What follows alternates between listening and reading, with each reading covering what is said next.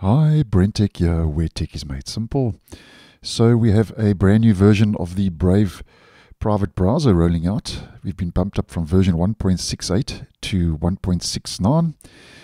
And like most Brave browser releases, this one once again is packed with tweaks and adjustments, fixes, add-ons, security patches, and so on.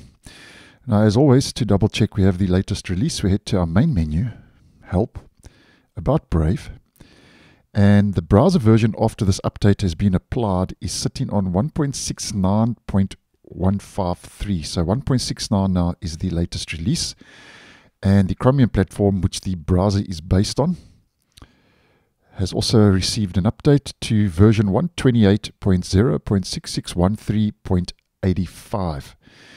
Now, first of all, before we have a look at security fixes and new features and tweaks and adjustments, like most Brave version upgrades, there is a lot going on the Web3 side of things, which is the cryptocurrency, the wallet side of things. So if you are using that side of the browser and you want to know about the new add-ons, fixes, deprecations, and so on, you can just click on the release notes and that will take you over to the release notes where there's a whole list of all the fixes and improvements and changes for Web3 if you would be interested.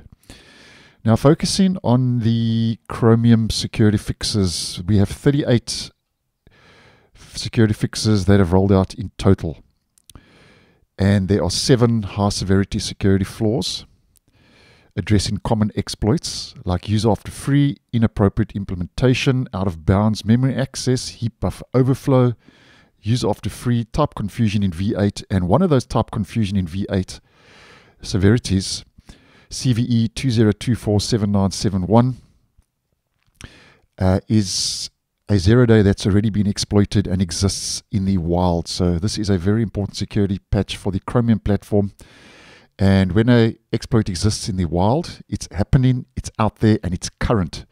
So the good news is, I have found with Brave, though, is it's very good at updating itself in the background.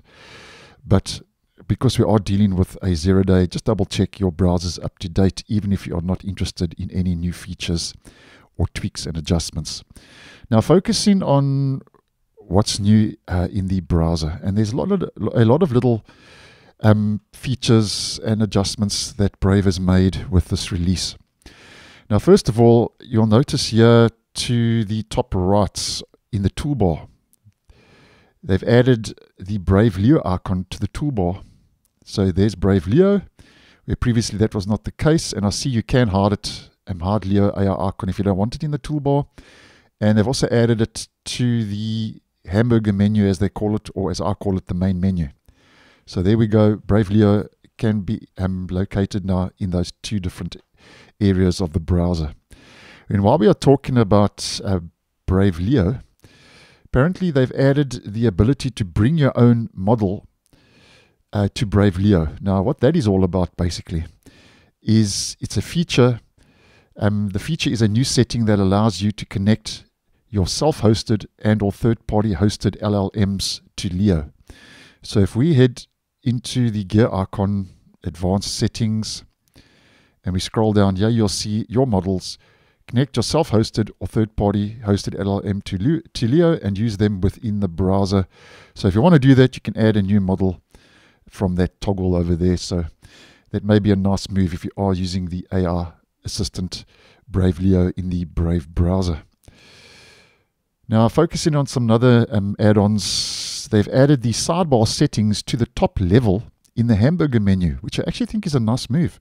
So here you'll see sidebar is off, sidebar is on. And you can activate that directly from the hamburger menu without having to head into the actual settings, which I think is a nice move. So there we go. If you are using the sidebar, just bringing that to your attention.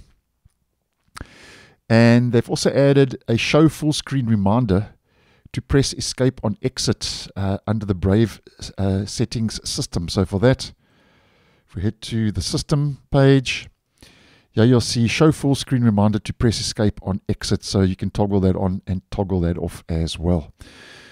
Now, something else I've just, like I do with all these browser videos, I'll just pull out a couple of highlights that I think most would be interested in. So something else just to bring to your attention is there are 4 security updates for the actual browser itself for various components. So they are patching a couple of security issues in the actual browser. And then when it comes to Brave Shields, which is the built-in ad blocker, which works very well, by the way,